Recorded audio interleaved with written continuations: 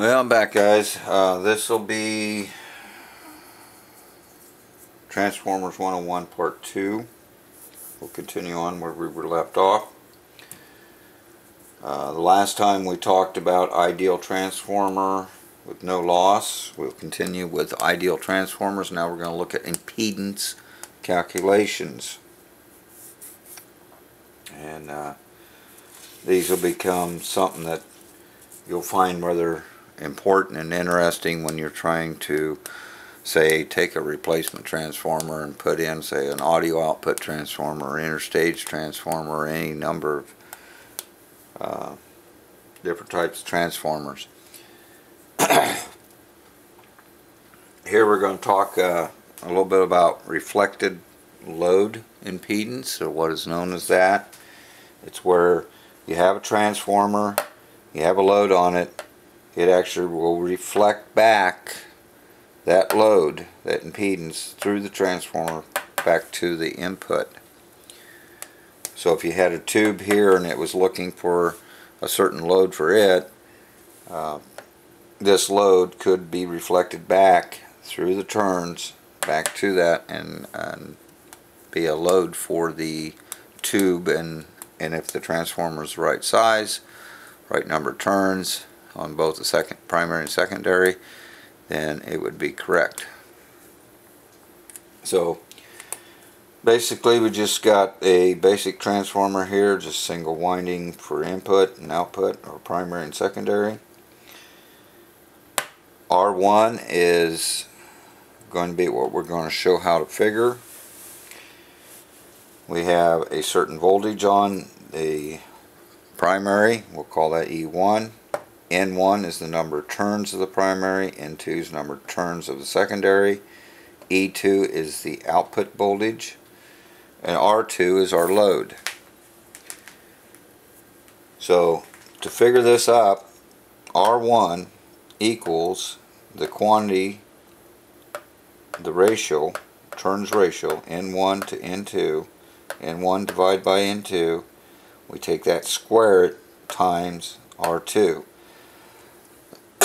Excuse me. If you want to figure it from the voltages, you can, since the ratio of E1 to E2 is the same as the ratio of N1 to N2, as you remember from the last video. So we take that ratio and square it times R2 and give us R1. This is called the reflected load impedance. Now we'll look at another style transformer and do an example of it.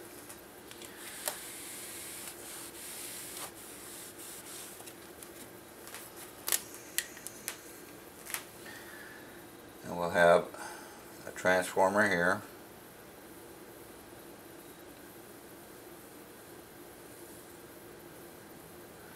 And this time, the primary we're going to center tap.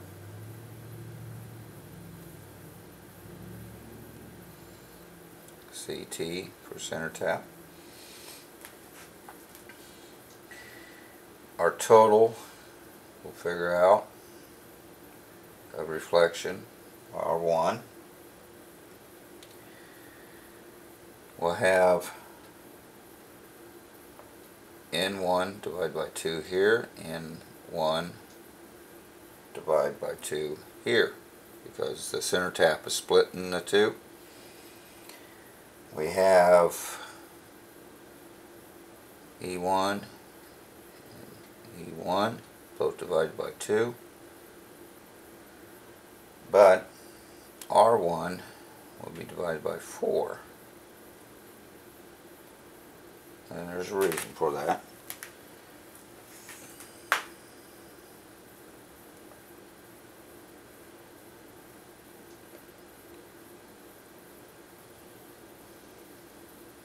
Go to our secondary.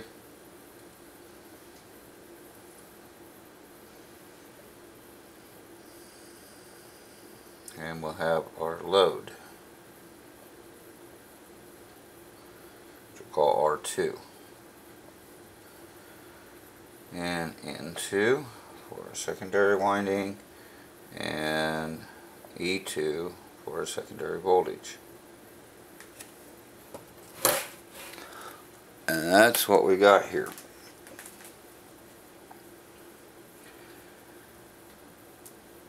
Now it's going to have basically the same calculation.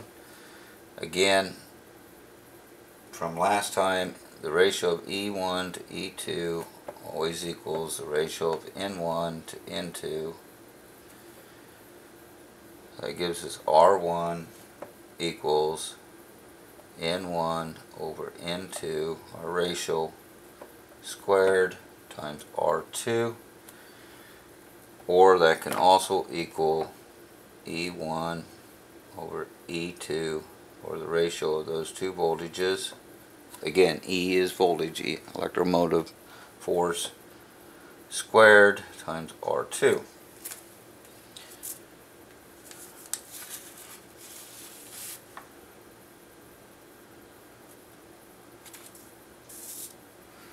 Now let's plug some numbers in here and get a general idea of what's going on. Do a little example. We'll take R2 as equaling 500 ohms. Alright.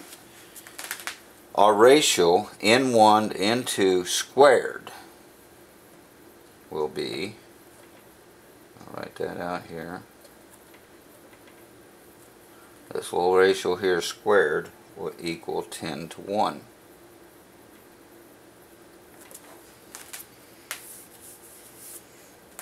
So from this formula, R1 will then equal this 10 to 1 times R2, resistance or impedance, 500 ohms. That actually is just 10 times 500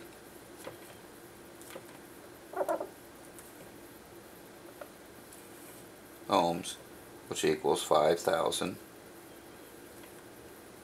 ohms. So in other words, if I didn't use the center tap and I was looking at the total amount, I had a 500 ohm load here. It would reflect back to R1, and if this ratio between N1 and N2 squared came out to be 10 to 1, then the reflection back would be 5,000 ohms. And that's basically that's what's going on with an audio transformer. Well, as far as that goes, any transformer in a radio.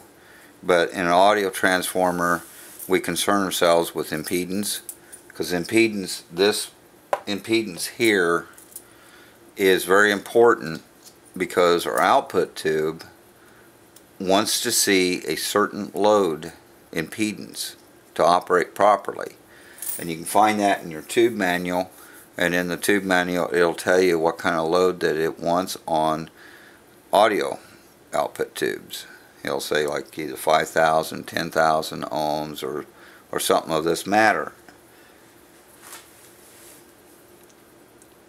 Your transformer, your output transformer on the secondary side is going to be sized out so it matches up to a standard speaker, and most of those speakers are around 4 ohms in the United States. Now overseas they can be different. They can be 2.5 ohms or some other value, but back in the day over here in the US most of them were set around 4 ohms.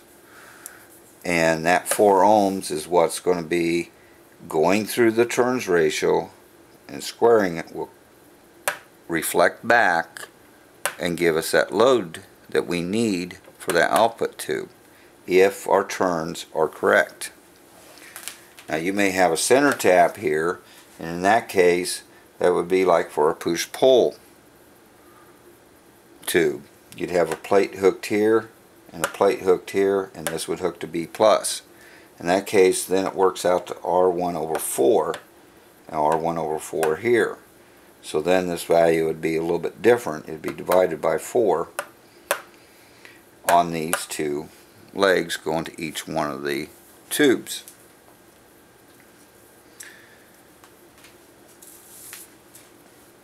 See, there was something else I wanted to say about this. I just drew a blank. Sorry about that. But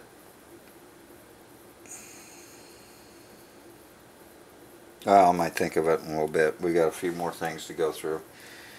Oh, the basis of R1 over 4 works out that because of the squaring. See, we're basically splitting R1 in half here, but we square that. You know, because we're squaring N1 over 2, N1 over 2. When I put that in here and I square it, I get 4. So that's why I got R1 over 4. That's the only reason is because we square that ratio. So that's why that comes out to R1 over 4 instead of like R1 over 2.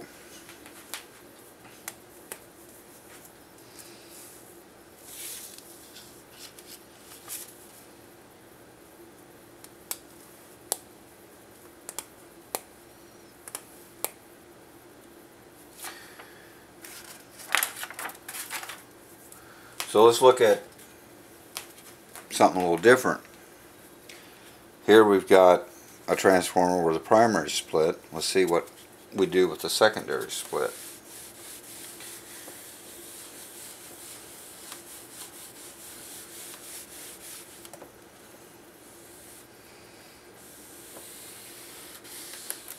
And how we figure some things on that. And we'll probably do an example of a simple example. I'll just show one right off the bat, and then we'll do show a different one and do an example of it. But you could have a transformer, say like this. You got primary, and then you got a secondary coming out here.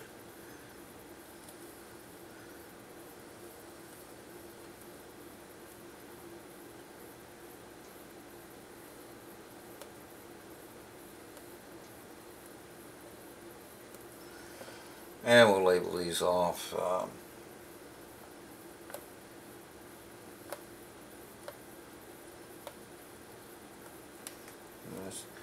We're seeing R1. We have E1.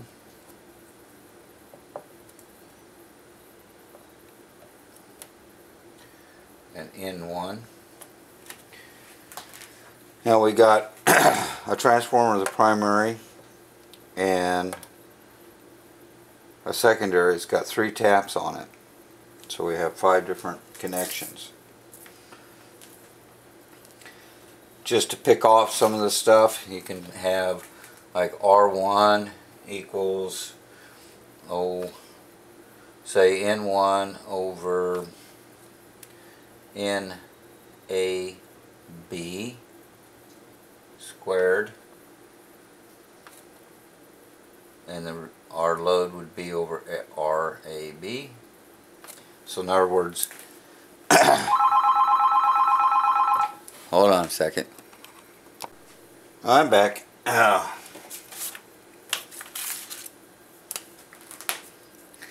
Anyway, if I just put or want to just look at the reflected load, say between A and B, then I would use this, because the only thing I'm concerned about is this winding in relation to this winding and the reflection of this load back to here. You can do this and just write up your equation for any one of these. It can go A to E, it can be B to D, or C to D, or E to D, or any combination. It'll just be different letters down here. And that's how that basically works. So you just, whatever windings you're using and whatever load you got on there, then that number of windings reflected back to and relate in the ratio to N1 will be your R1, just like this. Now we'll try to get through a quickie here.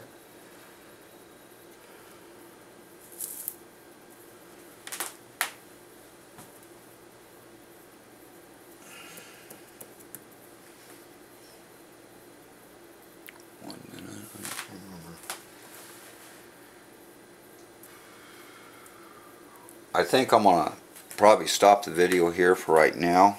The next one's going to take quite a bit of time, and this will just be kind of a short video for right now. Our next video will deal with multiple loads, and we'll look at how that is reflected back, and we'll look at it from a standpoint also of looking at wattage and using it in our calculations. So this will be kind of a shorty, and on the next video we'll go over that other part, and at that point we'll probably also introduce then a regular transformer and look at how we look at, instead of an ideal transformer, a real life transformer, and doing the calculations on it. So until next time, thanks for watching, and I'll see you on the next video.